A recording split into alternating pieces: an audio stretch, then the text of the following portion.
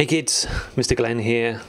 Hope you are well. We are going to be looking at MakeCode and the beginner skill map in MakeCode to get to our base level of understanding of how the components within a game all work with each other and create a beautiful story or a very playable game.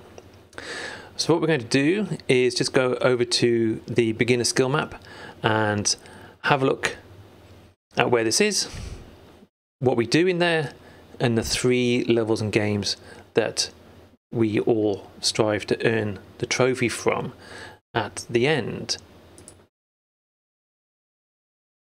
So let's go and take a look over at MakeCode itself. Here we are into MakeCode. I think some of us already been in here. We go up to the top left-hand corner, the top right-hand corner, sorry, and we go and sign in. Once you sign in, all your projects will be saved and your progress will be saved as well. The beginner skill map is here. It looks like the map that you see in Zelda or the map that you see in Mario, the original Mario. So when we go over here, it'll open up our skill map. And we've got 3 main trophies. You can see that I've gone through this already. These actually turn into ticks once you've hit the jigsaw piece. It looks like a yellow jigsaw piece, and you'll see all these are jigsaw pieces and these are padlocks. In order to unlock the padlocks, you've got to go and complete the missions along the pathway to earn the trophy. When you win a trophy, you get a certificate, okay? So we can go and claim our reward. You can go and claim your reward like this, and then in here you can go and write your name onto this PDF, and you can take a screenshot if you want and go and send it away and keep it somewhere, or you can print it out and put it on your fridge if you want. That's a good idea, right? So I'm going to go and just show you what it looks like all the way to the end. So if I go into here, which is the first one, we're going to go and take a look, and then I'm going to go and let you have a go yourselves. So I'm going to go and restart. I'm going to go and restart from afresh, and you can see we're going to make a greeting card, and it says here happy birthday with some hand drawn letters. Are you ready to make a greeting card for your friends and family? Follow these quick steps and you'll have one in no time. I want to point out Immersive Reader. The Immersive Reader is outstanding. What this does is it reads the page for you and you can turn it into any language. So when you see this book and microphone speaker symbol, it says, are you ready to make greeting cards for your friends and family? Follow these quick steps and you'll have one in no time. Okay. At the top here, you've got 3 areas. Okay. You've got text preferences. So you can change the size of the text. You can change the color of the text. So you can change the background so that it's maybe a little bit easier to read. So you can put it into dark mode if you want to put it into dark mode. You've then got the middle one, which is your grammar options in there, and you can change it into syllables. So if you're not sure how things actually go together, family, okay, so they put the dots in between the syllables for you. You can also turn on different colors for verbs, adjectives, and nouns. But my favorite thing is in the book at the end, which I think hopefully my screen is just out the way here.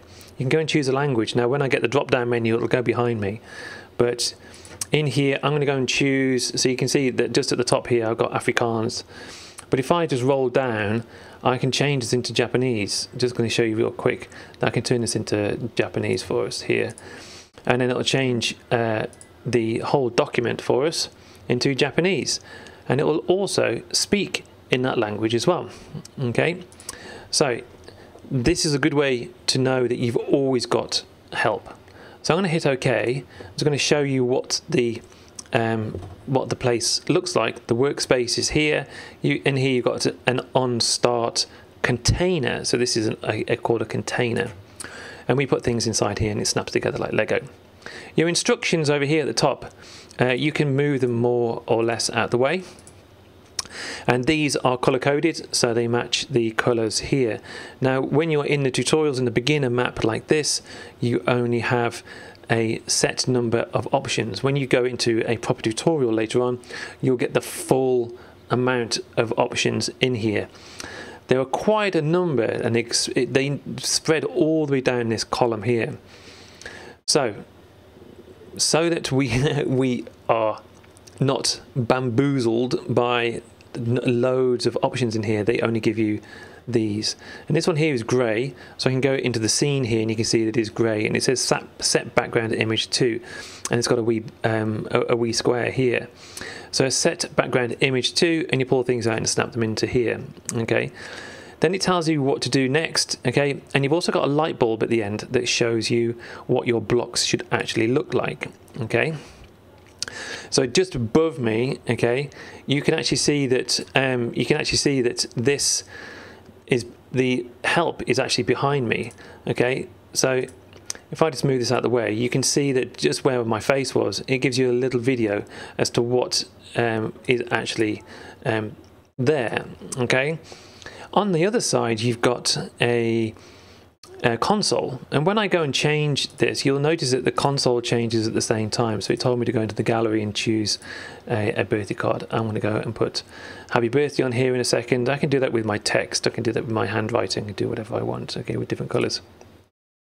As I put this in here, this console will change automatically like this. So it's not like Scratch. You may have used Scratch before with block-based coding, and you kind of have to hit the green button to see if it works or not, and then debug your code based on if it's working or not. Here you can actually see if it's working or not, which I think is a step up.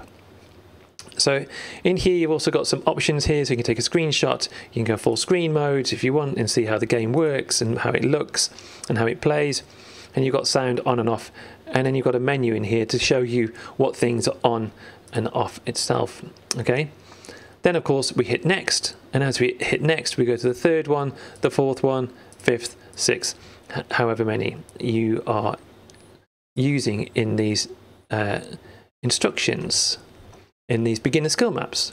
Okay, so that's the introduction. In the next set of videos we're going to show you how everything goes together.